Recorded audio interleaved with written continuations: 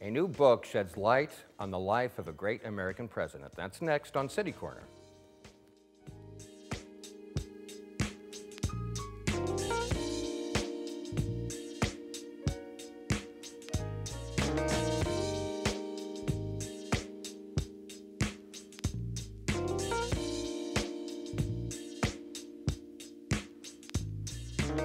I'm Steve Potter, and welcome to City Corner. Well, we all know about Abraham Lincoln, the president, but a new book, Young Lincoln, gives us a look at a different side of that great American. And Jan Jacobi has written the book, Young Lincoln, and he joins us right now. Hi, Jan. Welcome to the show. Hi, Steve. Good to be here. You know, we all know Abraham Lincoln, the president, like I said, but your book looks at a whole different side of him. Right. Steve, I'm a middle school teacher, and my students encouraged me to write this book because there was no book that I could recommend to them. And so I was very interested in Lincoln's early years, the years in Kentucky, Indiana, and Illinois. And so that's the book. It takes Lincoln from maybe about age 3 or 4 to age 28. Well, since you're a teacher, you'll know better than I because it's been a long time since I studied Lincoln in grade school and high school, but I don't remember learning anything about him prior to maybe the presidential race, really.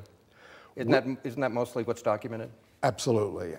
This material that I based this on was collected by William Herndon. William Herndon was Lincoln's third law partner, and when Lincoln died, Herndon went around to people who had known Lincoln in Kentucky, Indiana, Illinois, and collected massive amounts of recollections, reminiscences, letters, and that material is about like this. And then two scholars at Knox College, Doug Wilson and Rod Davis, boiled it down to about a 700-page book that called Herndon's Informants, and that's the source material. But has the average person read about Lincoln's early years anywhere? Only in the biographies. You know, if the biographies are 600-700 pages, the youth is like about 20 pages. So most of us have never read any of it. That's correct. We know the basic facts of the legend. So I guess you just explained how you gathered the information, but that must have been a lengthy process. It was. It took me 7 years to write this book, and like many first published writers, it was rejected by everybody in New York. It was actually rejected by Reedy Press a couple times. And I'll tell you what changed this book, and I can read you a little selection for that, is that it was initially in third person, and as a writer, the narrative turned to first person. Abraham Lincoln tells his story himself. See, I don't know how you think you could do that, because you have to be pretty confident, right, to write in first person about Abraham Lincoln at a time when hardly any of his life was documented. What made you think you could do that? Excellent question. You know, it's one of those things that I just tried, and in trying, it fell into place. David McCulloch, who is one of my heroes, says that when you work with material like this, you have to let it marinate. And I think that I'd been reading about Lincoln since I first came to St. Louis in 1982. You're from New York originally. Right. And so really I realized I was an hour and a half from the Lincoln sites, and I went up there and got so interested I read everything I could about Lincoln, and that material marinated enough for when it came time to switch this narrative that I was able to do it. It's interesting, you said your book was rejected by Reedy Press, but that's who ended up publishing it. That's right. Oh, and they have very high standards. Josh Stevens said to me, "You're a teacher, you're not a writer." Was that a compliment? Well, what I do is, when I give my thanks to him, I say, Josh's unvarnished criticisms. So, you know, writers need to hear that. Yeah. Also, the reason this book exists is I had a wonderful young adult editor in Chicago, Kathleen Dragan. And Kathleen really pulled that book into shape. Well, your book is Young Lincoln, and I want you to talk a little bit about the preface that you wrote. And I'm just going to read the first sentence, and I want you to respond to that. The very first thing you say is, "I am an unlikely fellow." What do you mean? No one would have thought I'd end up president. I didn't think so myself. When my friends first approached me and said I should run, I said, just think of such a sucker as me as president. When he finishes the preface, he writes, The most I'd say for myself is that I became an instrument of purpose. Whether I'd been that all my life, I can't say. I sure never saw myself that way, and neither did anyone else. Some of those people in Salem would have said, he just loafs around reading his books all day, ain't no good a coming of him. All I knew was I didn't want to be a farmer. Which his dad was. Exactly. He was an unlikely president, wasn't he? If we were living back in the time when he ran, he'd be like some unusual off-the-wall candidate that might run today. I mean, we would have put him in that category? It's hard to say. I think what he was able to do was he received the nomination of a major party. The Whig Party had become the Republican Party, the Free Soil Party. And I do think that there are several things. One is the convention was held in Chicago, and his handlers, we would call them, Judge David Davis and the other men who knew Lincoln so well, really behind the scenes made his nomination possible. And I think they knew that there was the character in that man that could take us through the Civil War. We have an image I want to share with our viewers right now, Jan, and I'd like you to look at it. We're talking with Jan Jacobi, who's written the novel Young Lincoln. What's this? This is a painting by Eastman Johnson. It's a very famous painting of Lincoln reading by the fireplace. And this is emphasized in the book. Lincoln became Lincoln because of one simple thing, reading. He read and read and read. And that made, ultimately, he read law books, and that helped him to become a lawyer. He was he was actually a genius, there's no doubt about that. And so this Eastman Johnson shows you when his mother died, and then about a year and a half later, his stepmother came into his life. She brought him books, and he read them, not unlike the image there. You know, Jan, you made a big point that Lincoln was a reader and so forth. And so I have to wonder, as a teacher in these ages, are you concerned about the lack of reading young people do? Because people in the know seem to think that a lot of young people don't read enough. Deeply concerned, Steve. I think reading is a way of thinking. It's a way of learning. And if you don't have that, it's scary to me. I think also reading is something you do alone, and it's something you really relate to another person or the author in that relationship is what happens when you read a book. And children now, because they're so stimulated by visual images, don't really have the chutzpah to read a book. Is that part of the reason that you decided to sort of write this book sort of directed to a young reader and not an adult reader? Yes, and again, the story of it is that my students would come up and say, can you recommend a book on Lincoln? And I would say, well, there really isn't one for middle school. And they were the ones who said you should write it. And so, in fact, the book is dedicated to my students, past and present. And so this was written for them. And first kind of field tests with students at my school is they seem to like it. It's written in the first person, as you say. What did you learn? Was there any, you've studied Lincoln a long time. So during this process, was there anything that you didn't know about that you learned? I don't think I knew how deeply he'd been depressed and how he had to, you know, we often think, the scholars say there were two periods in his life, which was after Anne Rutledge died and after he broke his engagement to Mary Todd. He went into deep depressions, they call it. But there was sort of mild and medium level depression throughout his life. And that surprised me a bit. Even when he was president? Absolutely. How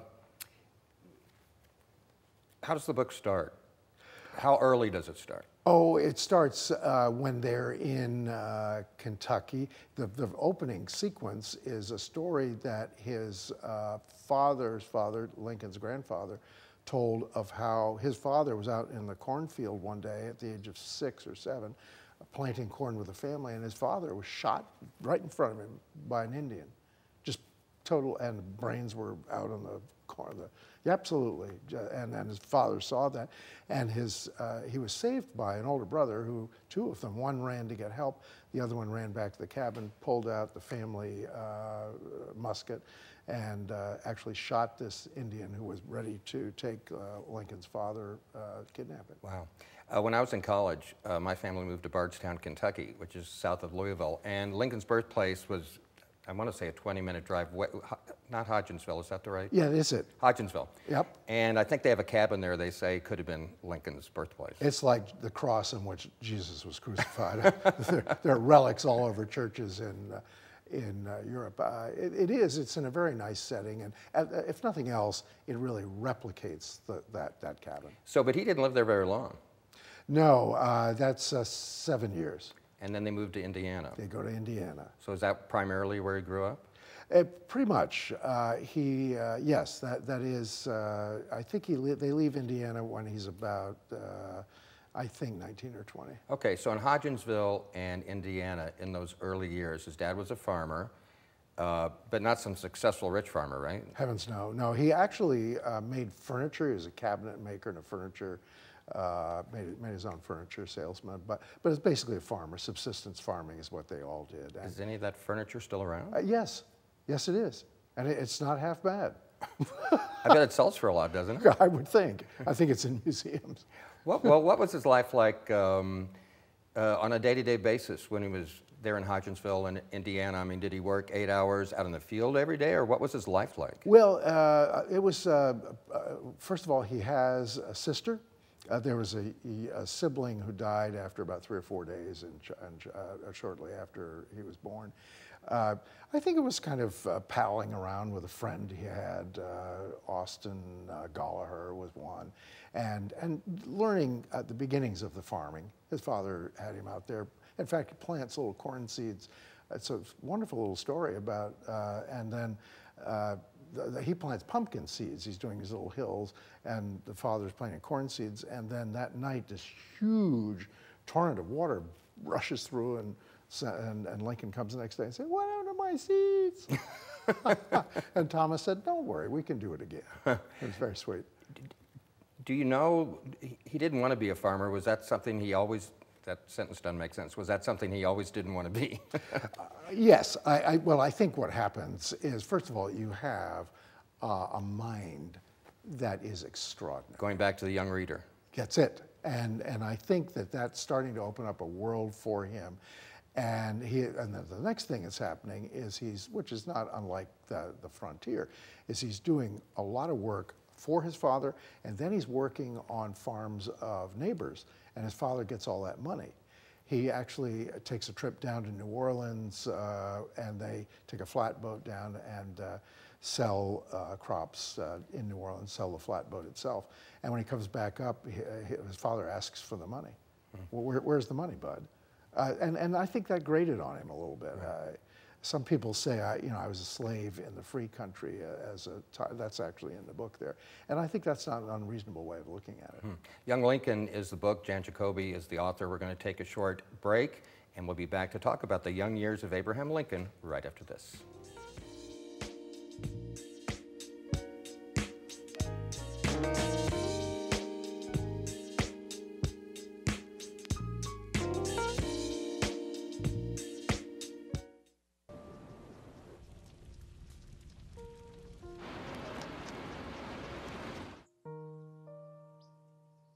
Don't wait. Communicate. Make your emergency plan today. When they test you, stand firm and move only when you hear the seatbelt click that says they're buckled in for the drive. Never give up till they buckle up.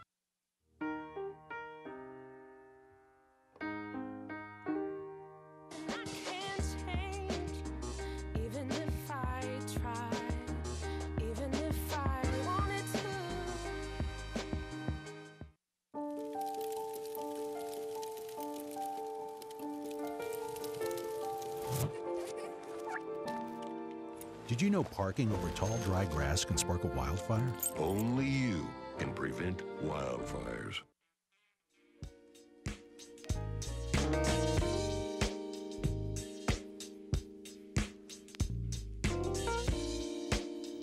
I'm Steve Potter. Welcome back to City Corner. And my guest today is Jan Jacobi. He's written this new book, Young Lincoln, which is written in the first person and tells the story of Abraham Lincoln's early years from up to what, a teenager? No, this book, Steve, goes through the end of the New Salem period, which is, he's 28. About 2/3 of that book is New Salem, and he's there from 22 to 28. Jan, you mentioned in the first segment about you being a teacher, and you moved here from New York, but you've been here a long time. So just briefly, can you give me your little resume about what you've done here in St. Louis? Sure. Well, I actually, in the middle of all this year coming up is my 46th consecutive year as a middle school teacher. Wow. But in the middle of that, for 30 years, I was a middle school principal. And I came to St. Louis Country Day School to be head of the 5th, 6th, 7th grade.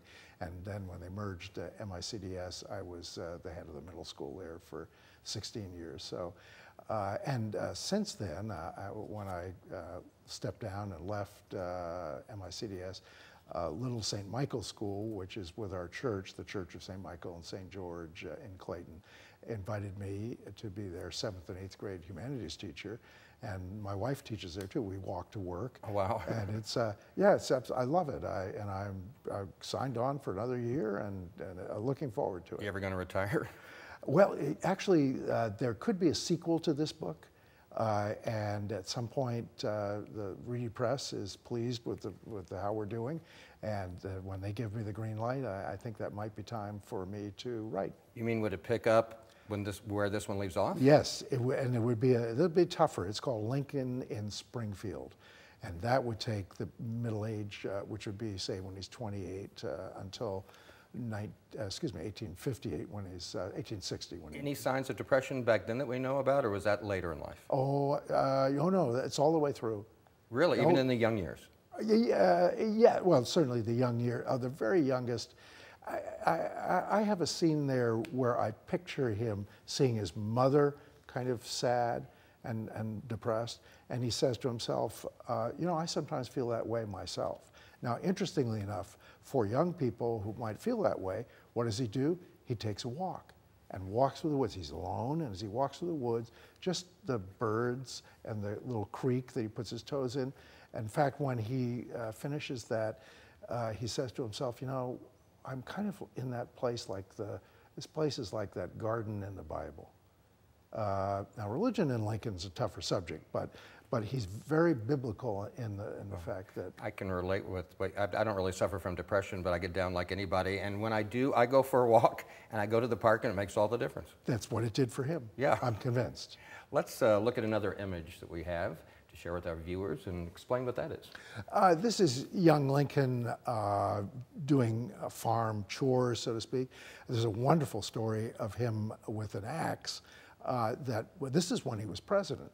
And he would often go to the soldiers out and visit the Civil War soldiers, and they had a game that they would hold out an axe, and they would see how long one of them could hold this thing. It's a heavy weight, like this. And Abraham Lincoln said at some point, "Oh, give it to me," and he held it out longer than any of them could. He was, in fact, sadly, when he was assassinated, and they took his body over to the Peterson house and had to take off his shirt, he had a physique like a very young man. All that came from that. Okay, here's a question out of the blue. How tall are you? 6'3". How tall is Lincoln? 6'4". You know I'm asking. We almost met once. That's correct. It's a great story. My wife, for my 50th birthday, had us go in period dress. She was Mary Lincoln, I was Abraham Lincoln, over to the reenactment of the 7th Lincoln-Douglas debates in Alton in October.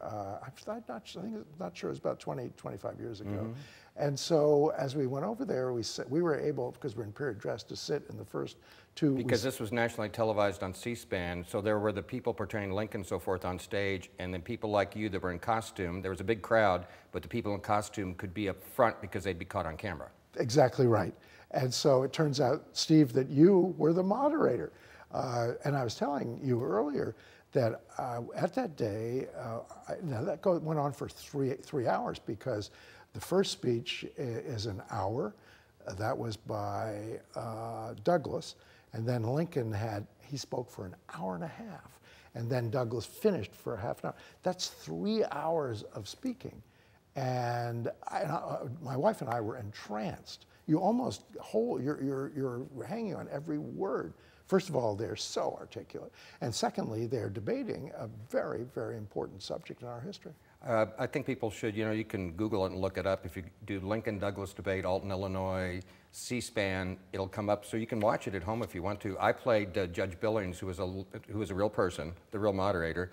And I was the one that got up first. It was the real mayor of Alton who played the mayor of Alton, then spoke.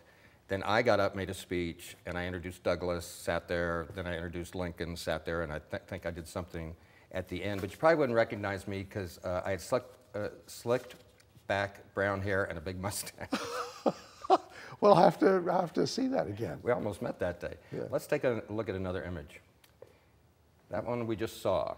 So we'll go to the next one. This is Lincoln reading again.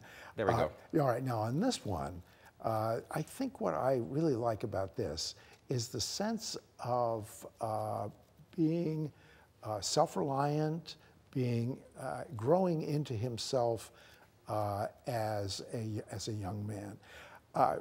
When I first started thinking about Lincoln, the question that really caught me was, let's transpose him to being president. He's been elected president. In that time period, he has no close friend in Washington. His dearest friend, Joshua Speed, is back in Kentucky, and they've split over slavery. He has no colleague with whom he can share, because the President of the United States says one thing to somebody and bam, it's out all over the place. And his wife, who at first had been having some difficulties when Willie Lincoln dies, she's gone. And so Mary has become a burden. Here's a man who for 4 years carries all that stress of the Civil War on his back, all that blood, all those inept generals, all those decisions, and he can't talk to a single person about it. That's the ultimate loneliness to me. That image that you have of Lincoln there shows him beginning to develop the seeds of a young man who can be comfortable by and in himself. Mm-hmm. And so what I realized almost subconsciously in this book as I tracked back, and the Lincoln in that book is the Lincoln who became that leader who could, through self-reliance, could take us through the Civil War. Was I wrong, the image I said we looked at? Had we not seen that? The one I skipped over? Do you remember? Oh, that was another one of him reading. But we hadn't seen it? No, I don't think so. Okay, maybe we go back to that. Okay, sure. I apologize to all the people. No problem. There we go. Yeah, sure. That's another one of Lincoln reading. And again, I think that there again, he is by himself. Lincoln was not a loner. He was not someone who kept solely to himself. He was one of the boys. Really, see, because my image, and I wouldn't know, he was not one of the popular kids. It's just how I perceive him. That's a little tougher. He certainly could be one of the boys, and he had he loved telling stories, of course, and entertaining people. So, but again, the boys were, in those days, those kind of neighborhoods, and he had friends, because he's not in school only for 1 year out of his life. So there's not much schoolyard stuff. Do we know, and I shouldn't even go there, do we know much about his love life? Well, yes. In fact, the Anne Rutledge story, which a lot of people think is just simply the scholars in the early part of the 20th century dismissed. In the latter years of the 20th century, there are people who brought it back in. The evidence is that after Anne Rutledge died, he was deeply depressed. Maybe you should explain who she was. Right. In New Salem, she was the daughter, very attractive young woman who was the daughter of the owner of the tavern. And she was engaged to a very successful merchant who actually left her and went back east to bring his family to New Salem, and he appeared that he was never going to return. So she was kind of engaged. She had this, and then Lincoln and Anne Rutledge became friends. And toward the end of their relationship, one of her brothers says, in fact, she was engaged to Lincoln. And then, sadly, what happens is that a fever sweeps through New Salem, And actually, she's up a little bit further north at Sandridge, the family farm, and she dies of this frontier fever. So it's a very sad story. But however, in general, many of the scholars feel that he was pretty awkward around young women. And some of the He's not the only guy, right? and some of the reminiscences from the Herndon material portray him as being awkward. You know, Josh Stevens at Reedy Press, I know he likes your work and everything since they published your book, but I heard a rumor that they actually cut a certain chapter or part of your book out, so I just want the inside story, just between us.